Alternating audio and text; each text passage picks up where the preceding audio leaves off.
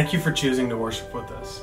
We've been so encouraged in these weeks to holding on to the community that we have and to seeing everybody showing up in the stream on Facebook and watching on YouTube and commenting on YouTube, subscribing there, and all of those things are so great to see us holding together because we miss being together in our building.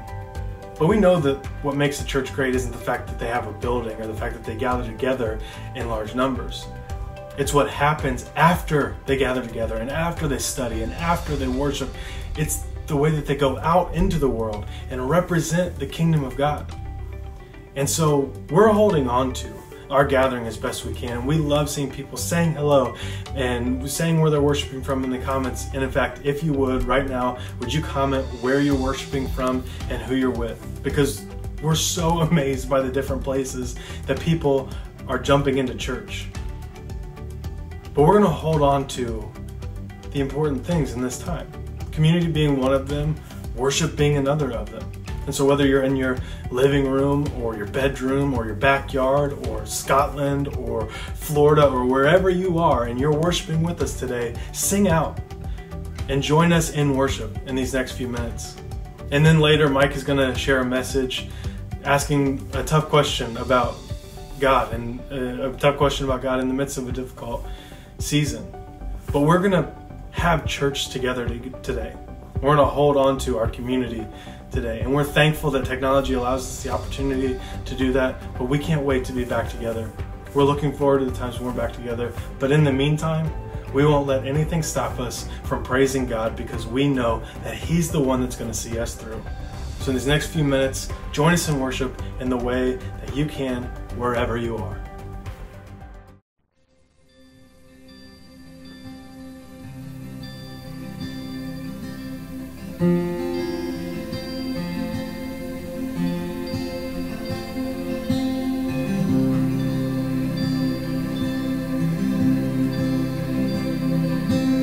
He is not confined, He confounds.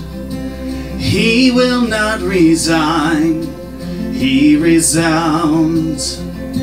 He is not restrained, oh hear the sound, oh hear the sound. The rocks are falling, the broken calling to the God who moves the mountains. The earth is shaking, the weary waking to the God who moves the mountains, the God who moves the mountains, yeah.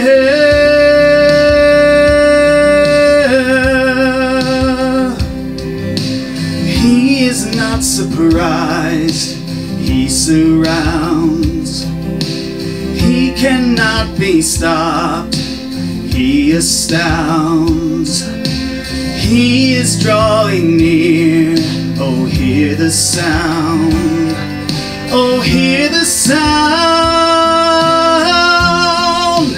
Rocks are falling, the broken calling to the God who moves the mountains, the God who moves the mountains. The earth is shaking, the weary waking to the God who moves the mountains, the God who moves the mountains, yeah. You move the mountains.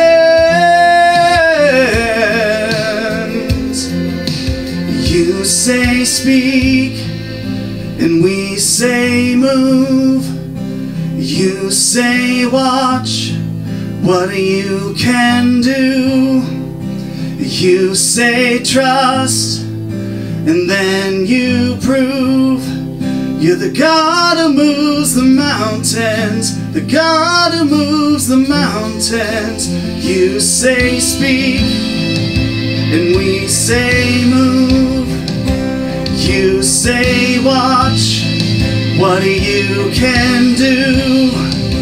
You say trust, and then you prove. You're the God who moves the mountains, the God mountains. Rocks are falling, the broken calling to the God who moves the mountains. The earth is shaking, the weary waking to the God who moves the mountains, the God who moves the mountains. Rocks are falling, the broken calling to the God who moves the mountains, the God who moves the mountains. Earth is shaking, the weary waking to the God who moves the mountains, the God who moves the mountains. Yeah,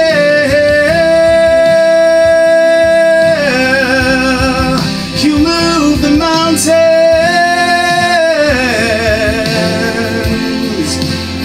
Oh,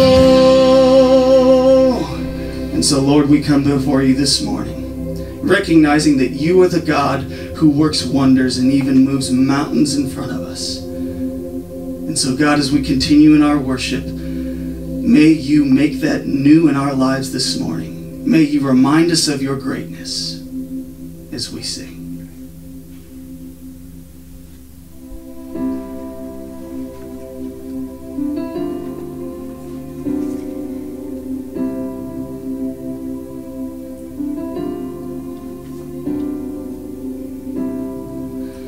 Wanna be close, close to your side, so heaven is real and death is a lie. I wanna hear voices of angels above, singing as one, hallelujah. Holy, holy, God Almighty, the great I am, who is worthy, none beside thee. God Almighty, the great I am.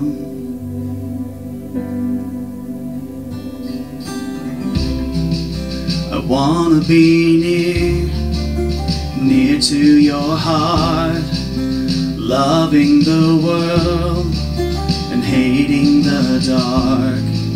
I want to see dry bones living again, singing as one, hallelujah. Holy, holy, God Almighty, the great I am, who is worthy, none beside thee.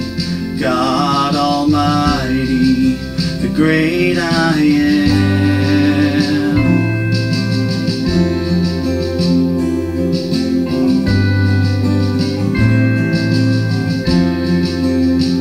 He's the great I am,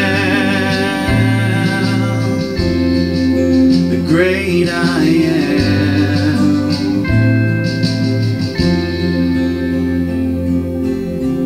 The mountains shake before you, the demons run and flee at the mention of the name King of Majesty. There is no power in hell or any who could stand before the power and the presence of the great I am, the great I am, the great I am. The great I am, the great I am, the great I am. Hallelujah. Holy, holy, God Almighty, the great I am, who is worthy.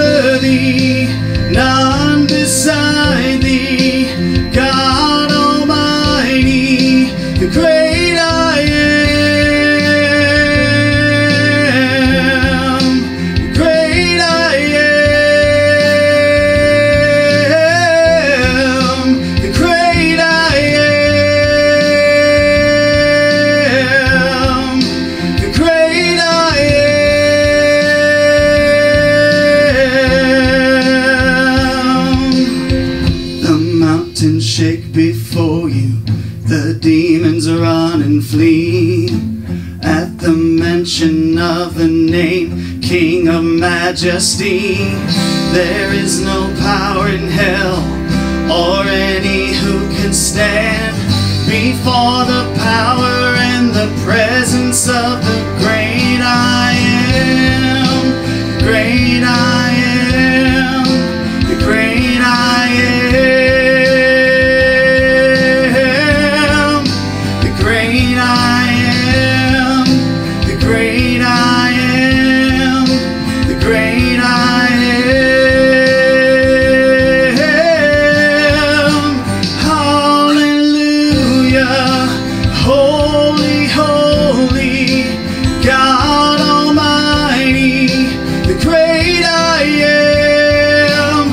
Who is worthy? None beside thee, God Almighty, the great I am.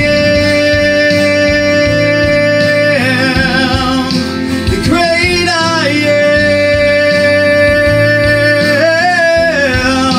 The great I am. The great I am.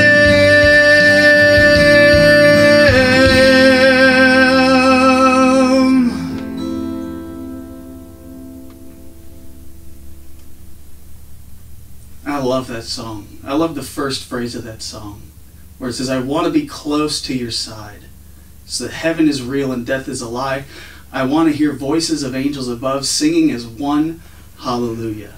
And you know, even though we're all separated right now and in our own homes, isn't it great to know that when we gather together in worship, all of heaven rejoices as one with us and singing hallelujah to our King.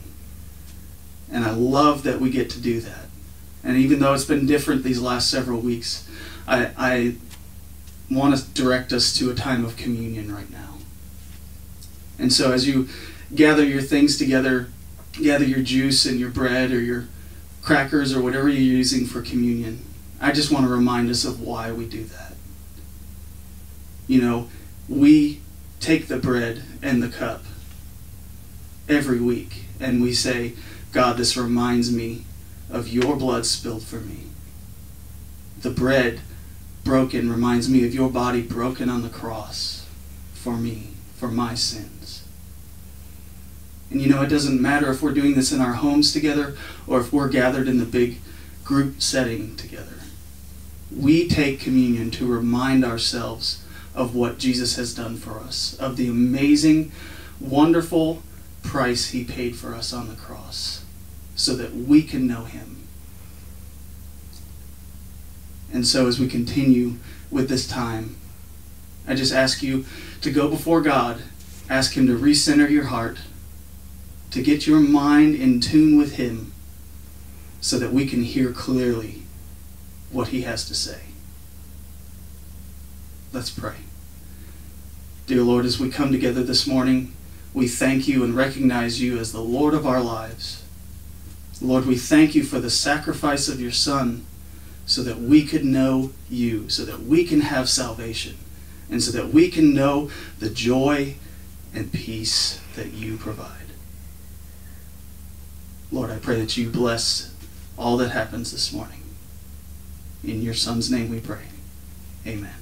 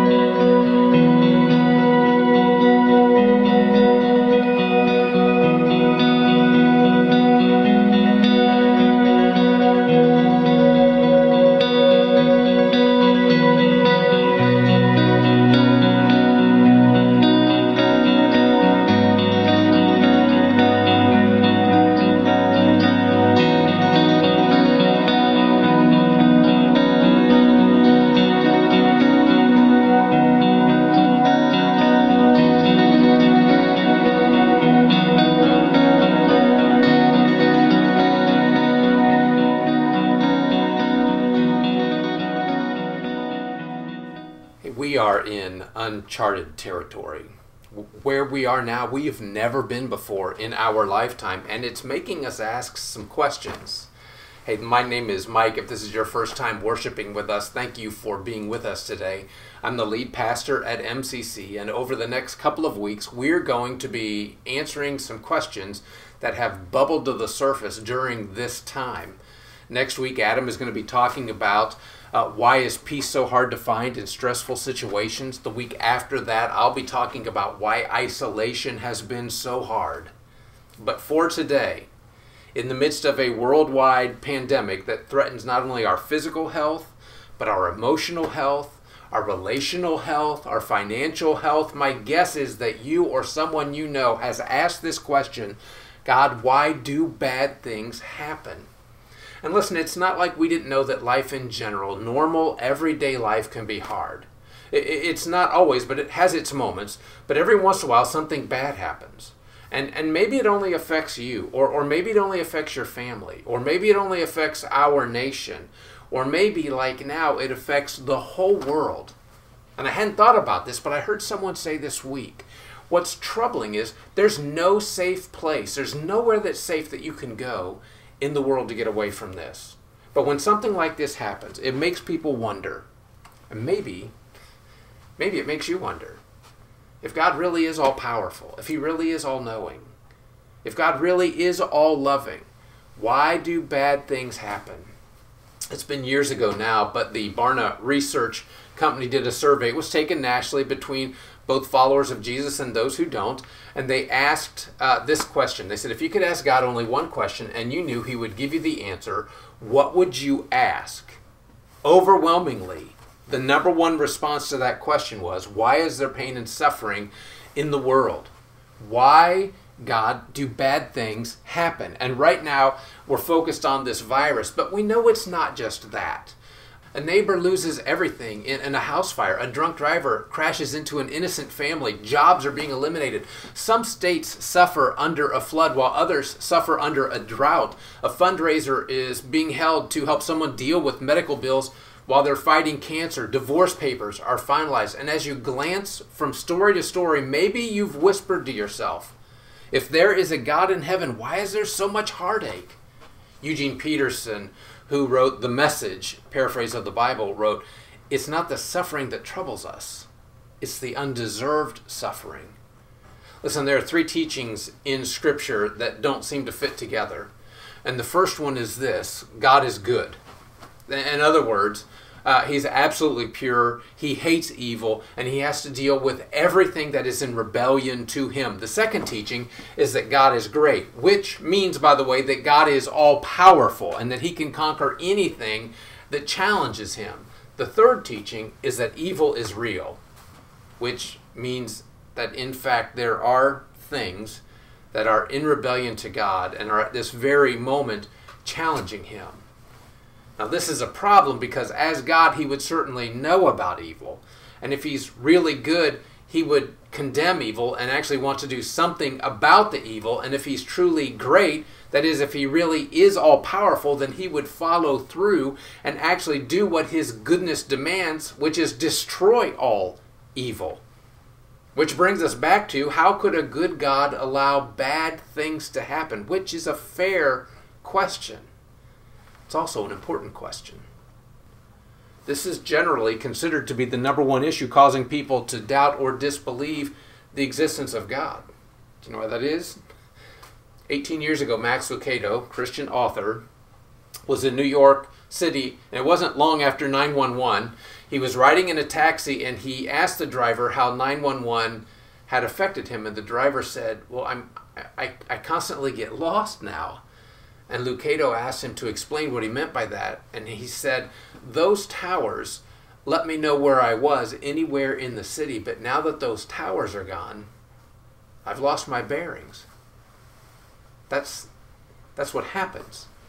We lose our bearings. So how do we answer this question?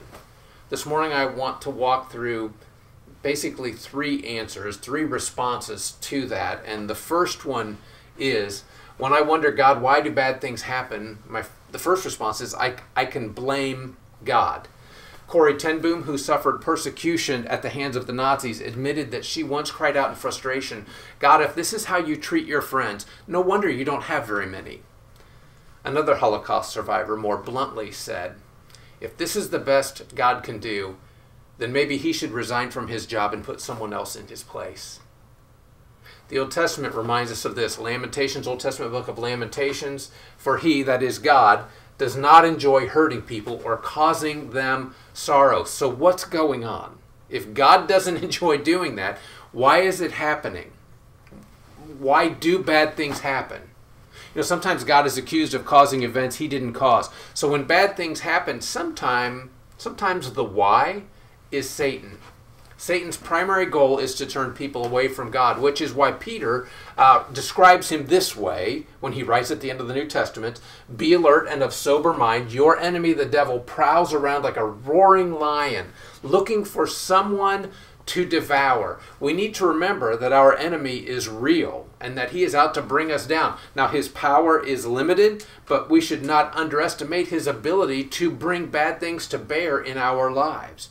And when that happens, we need to remember that Satan is the source of evil, not God. As a matter of fact, when Paul writes to the church in Ephesus, he reminds them that our struggle is not against flesh and blood, but against the rulers, against the authorities, against the powers of this dark world, and against the spiritual forces of evil in the heavenly realms. Listen, did you know that the devil is mentioned by every author in the New Testament?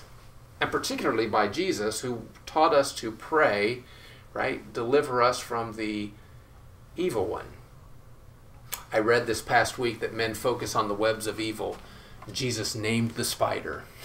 Listen, when bad things happen, sometimes the why is someone else's, sometimes sinful, choices. I want to make sure you get that. We'll talk about that. But when Adam and Eve sinned in the Garden of Eden, the world changed forever. Their sin introduced physical illnesses and disease to mankind. Prior to destroying the world through the flood, we're told in Genesis chapter 6 that God saw how great the wickedness of the human race had become on the earth, and that every inclination of the thoughts of the human heart was only evil all the time. The sin of people resulted in God's destruction of the earth, and the sins of people today often result in horrible events happening. A commonly estimated figure is that as much as 90% of the suffering of the world comes through human causes. Murder, war, human trafficking, torture, racial discrimination, domestic abuse, sexual abuse. The list goes on. And God didn't want any of this. And he warns us against all of it in many scriptures, including the 10 Commandments, which he gave us to keep us from sin and actually to protect us from each other. But we live in a world where people do what they want to do, and therefore all kinds of sin and abuse and damage can occur.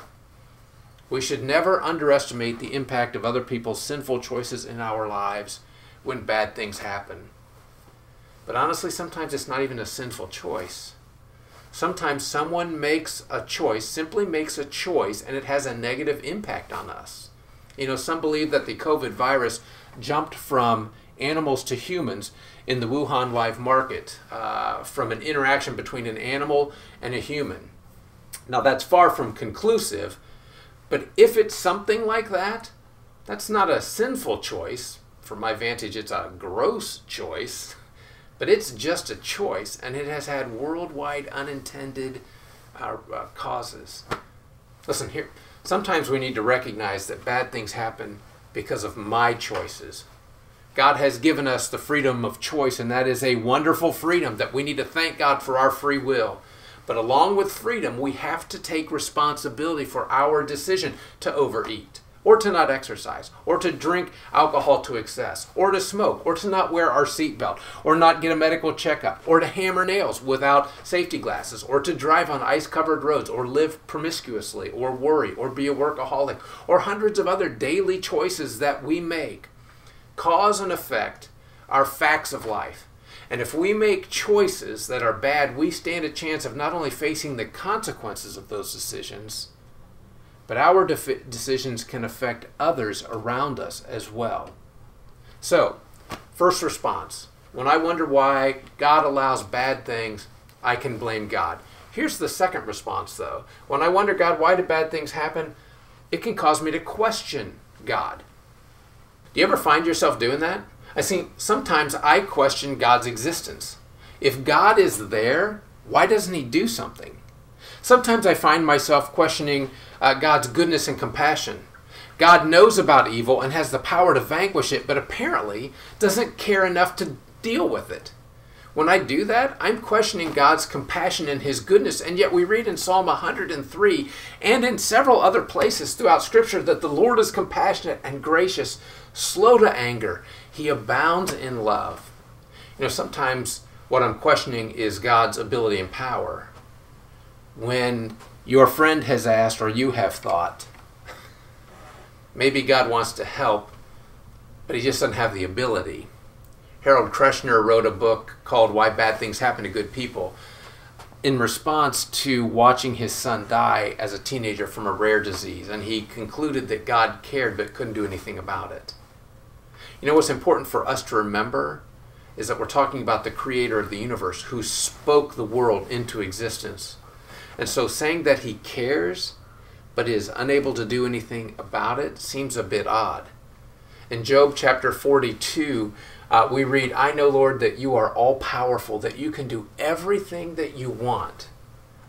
And listen, I just want to say that those are all normal responses for people to have to blame God, to question God, especially in crisis.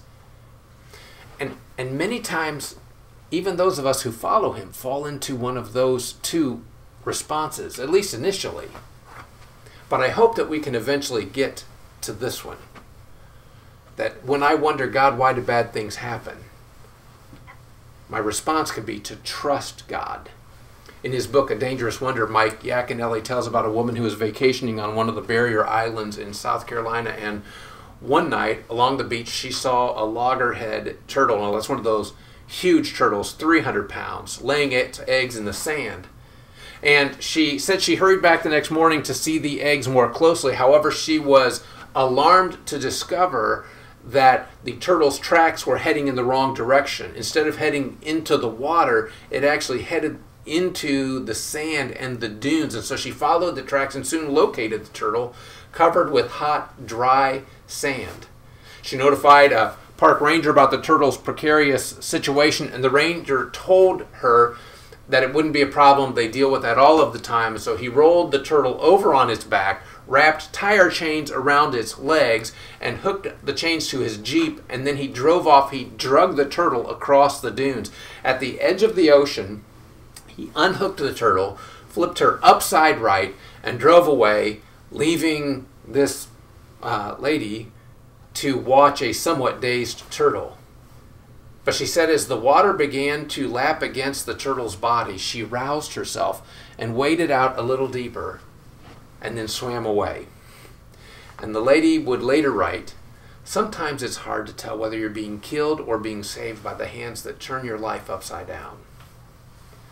When Kyle Idleman wrote about suffering, he drew this parallel between taking our kids to get shots.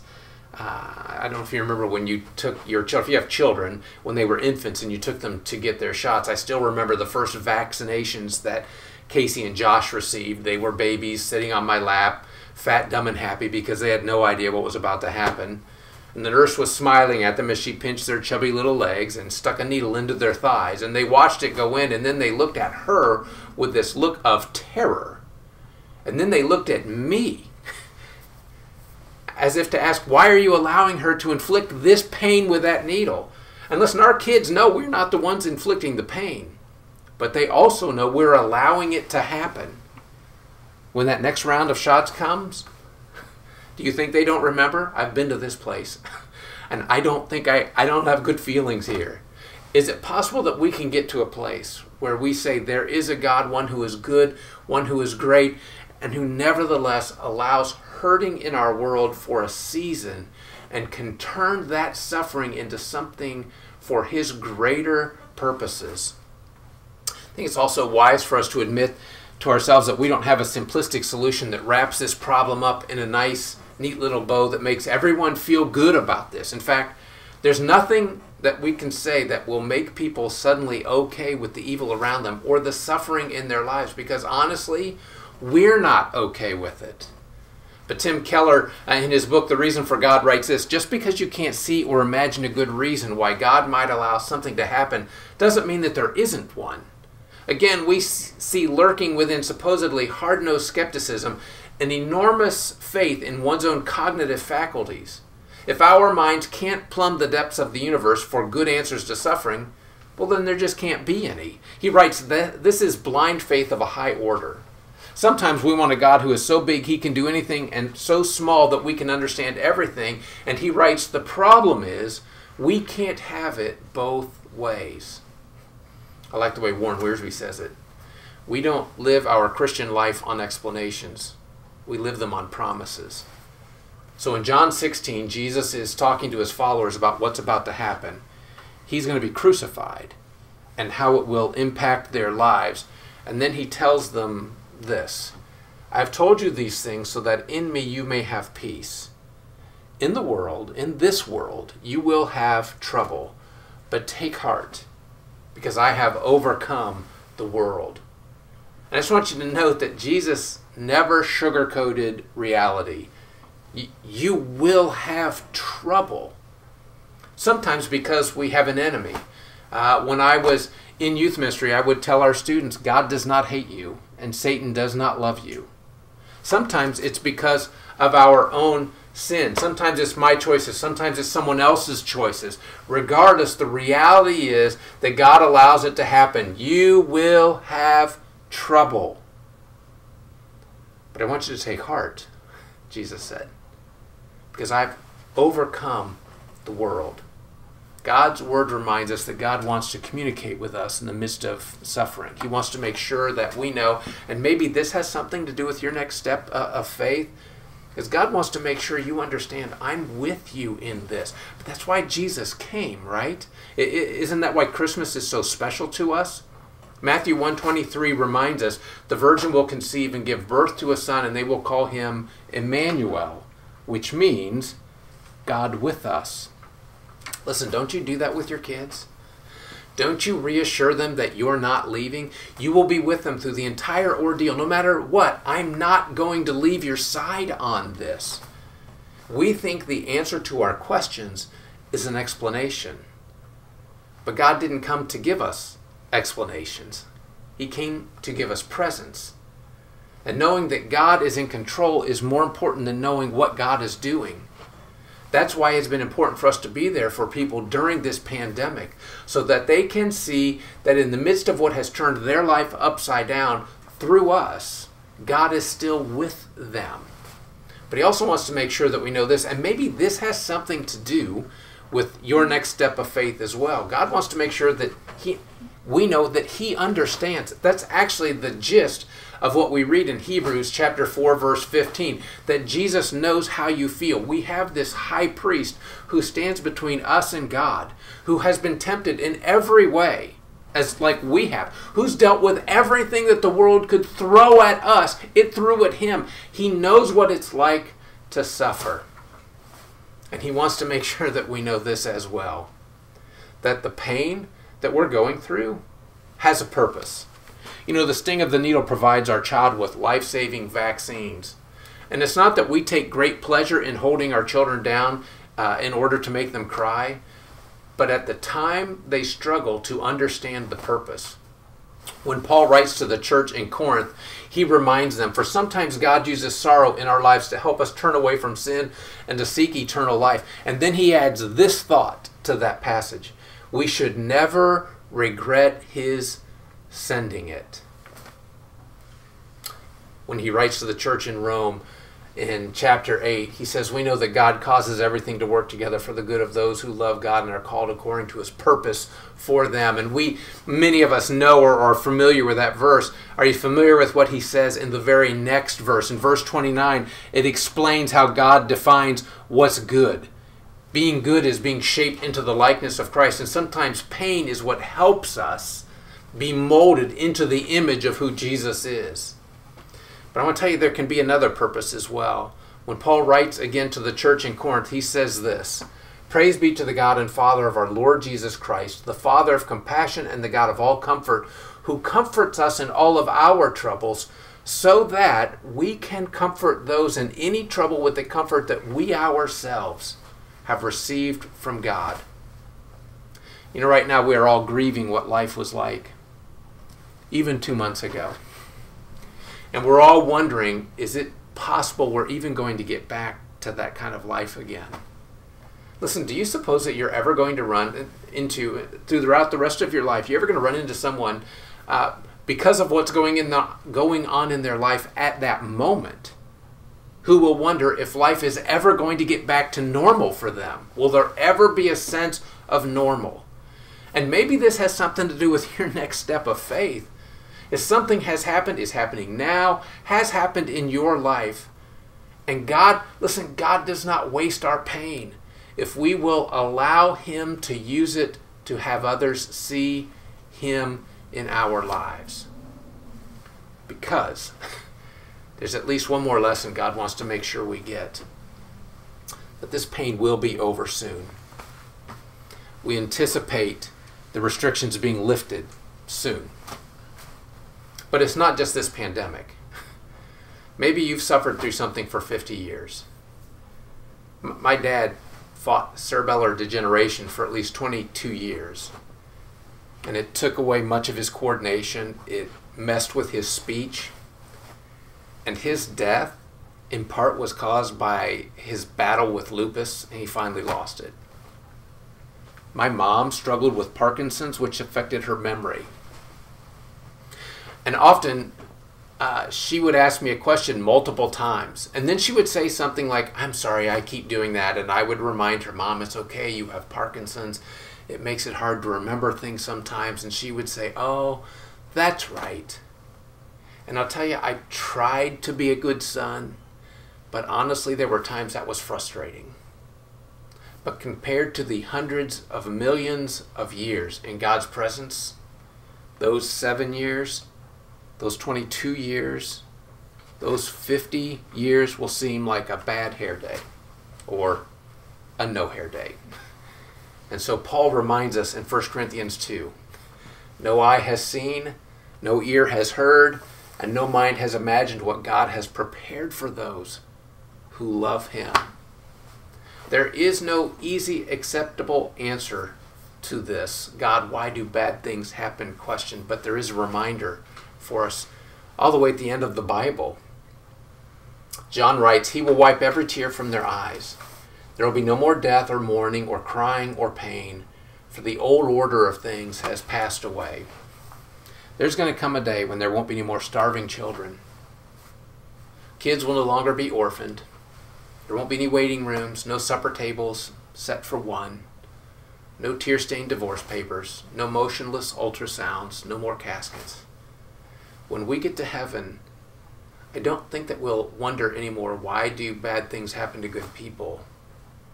Really, the question will be, why do good things happen to bad people?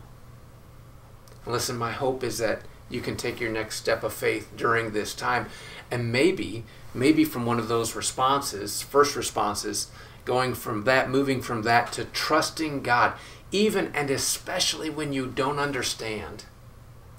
And maybe you can help someone else take that next step as well. Let's go to Him in prayer. God, thank You for who You are. Even we don't always understand why You allow the things that You do.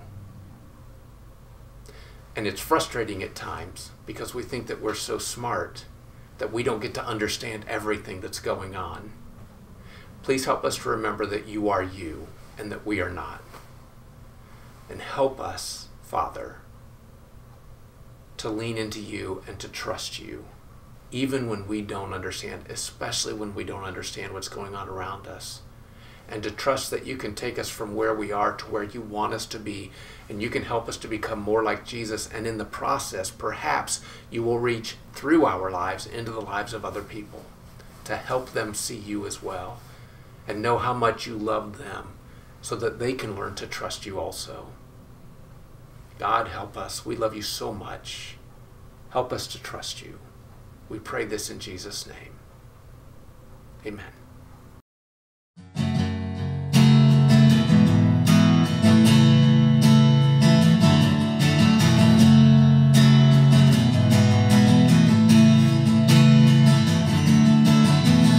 must be more than this.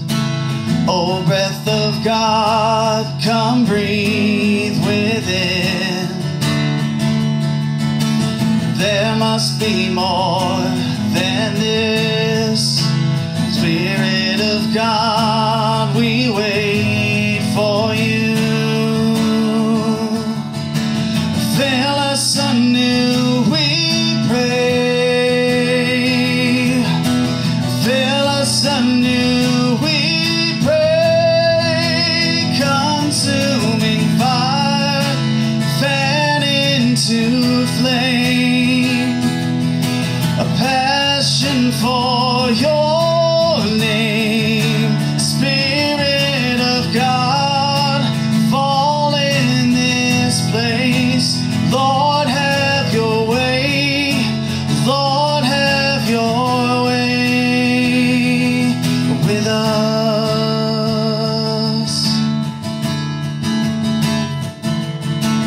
Come like a rushing wind. Clothe us with power from on high. Now set the captives free. Leave us abandoned to your praise. Lord, let your glory fall. Lord, let your glory fall. Consuming fire, fan into flame. A passion for your name. Spirit of God, fall in this place. Lord, have your way. Lord, have your way with us.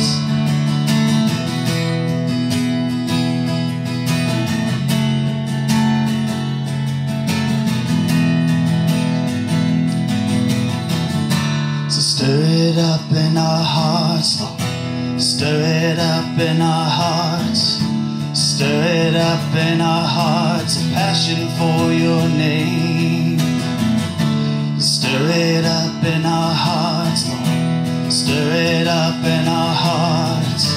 Stir it up in our hearts. A passion for your name. Stir it up in our hearts, Lord. Stir it up in our hearts, Lord. Stir it up in our hearts. Passion for your name. Stir it up in our hearts, Lord. Stir it up in our hearts, Lord. Stir it up in our hearts. Passion for your name. Consuming fire, fan into flame. A passion for your name. Spirit of God, fall in this place. Lord, have your way. Lord, have your way. Consuming fire, fan into flame. A passion for your name. Spirit of God, fall in this place. Lord, have your way. Lord, have your way with us.